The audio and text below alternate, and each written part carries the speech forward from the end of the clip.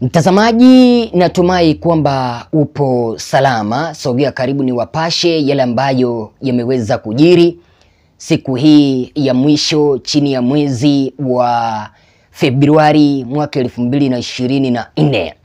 Jina langu nafahamika kama Mr. Eagle 8. Katika kamati ya mawaziri wake Rais William Samoei Arap Ruto kuna tatizo ambalo limeweza kutokea mahala ambapo mmoja wao anapewa pressure aweze kuresign baada ya kuweza kusaliti serikali ya Kenya Kwanza, na waziri mwingine ameweza kuita wanahabari na anasema kwamba naye anawekewa internal sabotage. Kabla hatujaweza kuendelea mbele, tafadhali niruhusu nikukaribishe. Kama wewe ni mgeni, piga subscription, like video, bonyeza kengele, alafu uweze kushare kanda hii kuelekea kwa group moja peke yake. Karibu tuweze kusonga mbele. Mtu wa kwanza mwenye ameweza kupewa pressure aweze kuresign kutoka kwa kamati ya mawaziri wake Rais William Samoei Arap Ruto ni Attorney General. Na nielewa mtazamaji wangu, Attorney General wa serikali Bwana Justin Muturi. Muturi, pressure ya kujiuzulu inakuja baada ya kuweza kudeclare kwamba housing project is unconstitutional. Unajua, mtu ambaye anaitwa Attorney General, yeye ndio mshauri mkuu wa serikali. Yeye ndiye tunasema kwamba ni legal advisor wa serikali, mwenye anaambia serikali hapa ni kuzuri, hapa ni kubaya. Sasa wabunge wa Kenya Kwanza, mtazamaji wangu, licha ya kwamba mahakama iliweza kutupilia mbali what we call housing project deduction, waliweza kuelekea bungeni wakapitisha housing project reduction bila ya kuweza kuangalia some of the amendments ambazo ziliweza kutolewa na wananchi, ziweze kuangaliliwa kisha waondoe vigezo vingine, maybe waweze kupunguza zile hela ambazo wananchi wanatozwa kujenga nyumba za bei nafuu. Lakini wabunge wa Kenya Kwanza wakiongozwa na Kimani Ichung'wah walisema kwamba hawataweza kulifanya hilo, na mahakama iliweza kusema kwamba hapaku kuweko na kitu ambacho kinaitwa legal framework. Vile vile wakaweza kusema kwamba hapaku kuweko na kitu ambacho kiliweza kuitwa public participation. Sasa wakafanya public participation 2-3, wakasema kwamba wamemaliza. Legal framework, hapo ndio kuna tatizo, ambapo baada ya kuweza kupitishwa kule bungeni, sasa ilikuwa inahitaji William Samoei Ruto aweze kutia wino, alafu wananchi waendelee kutozwa pesa. Justin Muturi, Attorney General wa serikali, aliweza kuandikia serikali barua akiwaambia kwamba wasije wakawatoza wananchi matozo ya kujenga nyumba za bei nafuu. Sasa ile barua ya kuweza kuambia serikali wasije wakawatoza wananchi pesa za kuweza kujenga nyumba za bei nafuu ndiyo imeweza kufanya baadhi ya wabunge, baadhi ya wandani wa Rais William Samoei Ruto wanamuandama Bwana Justin Muturi, wanamwambia kwamba sasa hivi unahitaji kuweza kuresign. Na nielewa mtazamaji wangu, wandani, wafuasi wa Bwana Ruto, wabunge wengine wao wanachochea Bwana Justin Muturi aweze kuresign kwa sababu ameenda kinyume na matakwa ya Bwana Ruto. Na nielewa mtazamaji wangu. Sasa baada ya wabunge kuweza kuchochea hili, mtazamaji wangu, baada ya wafuasi wake William Ruto kuweza kuchochea hili wakisema kwamba Bwana Justin Muturi, inaonekana kwamba wewe ndio unataka kusabotage hii serikali, unafaa kujiuzulu. Kuna huyu mbunge wa Saboti ambaye anaitwa Bwana Caleb Hamisi, naye ameweza kumsihi Bwana Justin Muturi aweze kujiuzulu. Bwana Caleb Hamisi akaweza kumwandikia hivi: once you disagree with the government which is the primary consumer of your service, please resign. This government will show us wonders.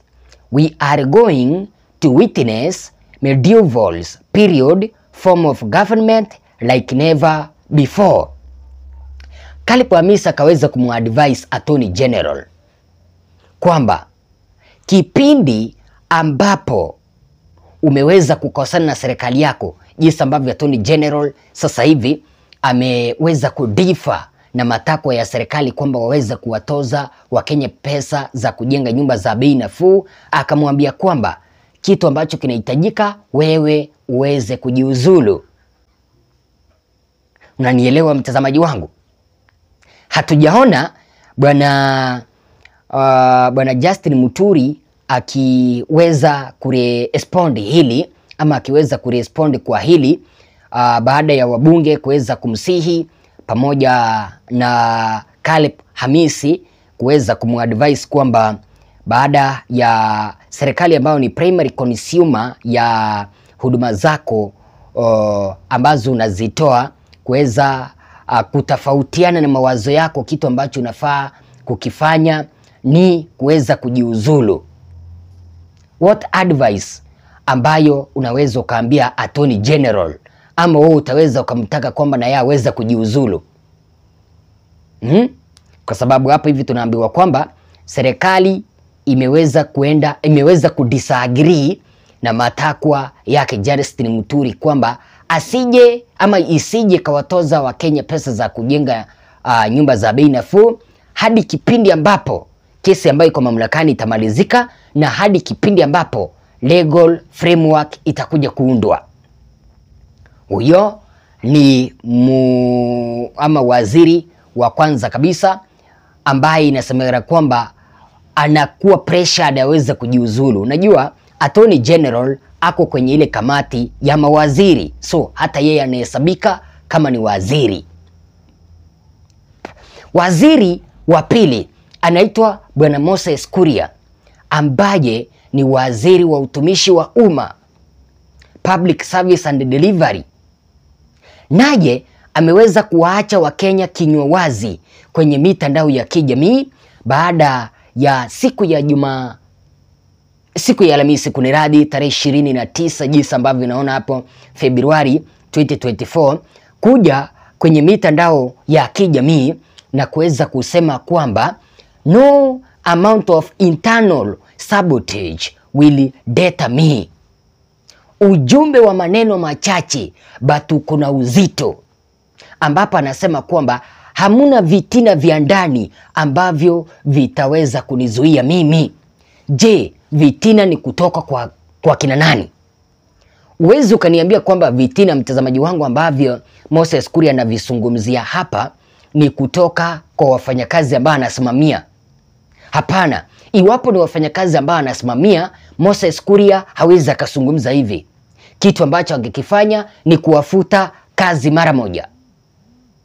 Ama internal sabotage ambayo Moses Kuria anazungumzia maybe ni kutoka kwa principal secretary, kwa sababu principal secretary yeye anachaguliwa na rais. Maybe wameweza kutofautiana kikazi. Ama internal sabotage ambayo Moses Kuria anazungumzia aidha inakuja kutoka kwa rais, maybe wameweza kukosana. Pili, internal sabotage ambayo Moses Kuria anazungumzia aidha inatoka kutoka kwake DO ambaye ni Rigathi Gachagua. Maybe wameweza kukosana na Rigathi Gachagua, maybe wamekuwa wakisomeana chini ya maji. So Wakenya wakaweza kureact kwa hii sabotage ambayo Moses Kuria ameweza kuizungumzia. Mkenya kama vile Captain Dominic Omondi akaweza kusema kwamba I have never seen anyone in government crying bwana, meaning anamwambia bwana Moses Kuria wacha kulia. Aya, Kachwanya kasema kwamba what is going on here and who is sabotaging you? Give us names, it is a safe place. Wanamuuliza bwana, nani huyu ambaye anakusabotage? Maoni ya mwisho ni kutoka kwake Brian Mutiga, mwanasiasa kutoka upande wa Mlima Kenya, akasema hivi: Moses Kuria will be kicked out soon.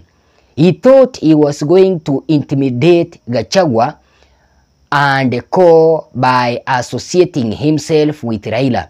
Now baba is in government. Bwana, siasa ya Kenya ni ngumu sana. Hayo sijui alikuwa na maanisha nini. Mwingine ni kutoka kwake Boniface Mwangi akasema kwamba waziri will join Uhuru soon. Now we shall welcome you on that side. Do you worry the list is long on that? You are top of the list of the Kikuyu to be ousted out. Take the cool. Akamwambia kwamba hivi karibuni naona ukiweza kuingia mahali ambapo Uhuru Kenyatta alipo, maybe unaweza ukafutwa kazi. Sasa kitu ambacho kimeweza kuchanganya wananchi kabisa, baada ya Moses Kuria kuweza kutangaza kwamba kuna kitu ambacho kinaitwa internal sabotage katika ministry yake. Amekuja jioni kabisa mwendo wa saa 6 jioni na kuweza kuchapisha hivi media invite. Alafu akaweza kutoa barua ambayo inasomeka kwamba the Cabinet Secretary for Public Service Delivery and Performance Management, Honorable Moses Kuria, invites your media house for an important press conference tomorrow on Friday, 1st March 2024 in his official office at Harambee House. A very important announcement will be made. Time 11 a.m. Venue Harambee House, 11th floor. Contact Josiah Murigu, Head of Communication. Nasikia mtazamaji wangu, huyu ni Moses Kuria ambaye ameweza kuchapisha ujumbe huo akiwaalika wanahabari kuelekea kwa hotuba yake ambaye atakuja kuitoa. Inaonekana kwamba kuna kitu ambacho kinaendelea kwenye kamati ya mawaziri wake Rais William Ruto, na kitu ambacho si kizuri, and that's why Moses Kuria ameweza kuzungumza haya. Umesikia mtazamaji wangu? Na hivyo kuna kitu ambacho anakuja kukisema kwa wananchi. Wakenya wakaweza kukuja wakasema kwamba Benin prayers doing wonders. Atatangaza kuacha fobe. Maybe ataacha kile kinywaji chake maybe ambacho anakizungumzia. Resign bro, you are the cheerleader abusing Uhuru. Now Raila Odinga is in the mix. You and your mountain people are nothing. Sijui hayo ni maoni yake. Lakini je, ni nini ambacho kinaendelea kwa hii serikali ambapo Bwana Justin Muturi anakuwa forced aweza kujiuzulu? Bwana Moses Kuria ameweza kuita wanahabari akisema kwamba kuna internal sabotage. Na nisikia mtazamaji wangu. Na katika hii press conference ambayo ameweza kuita, mambo ni mawili. Aidha anakuja kutangaza kitu ambacho kimeweza kumghadhabisha. Jambo la pili, aidha Moses Kuria aweze kuresign. Wazo lako ni lipi? Samanasi na rejea na mingi tena zaidi. Jina langu nafahamika kama Mr. Eagle 8. What is your take?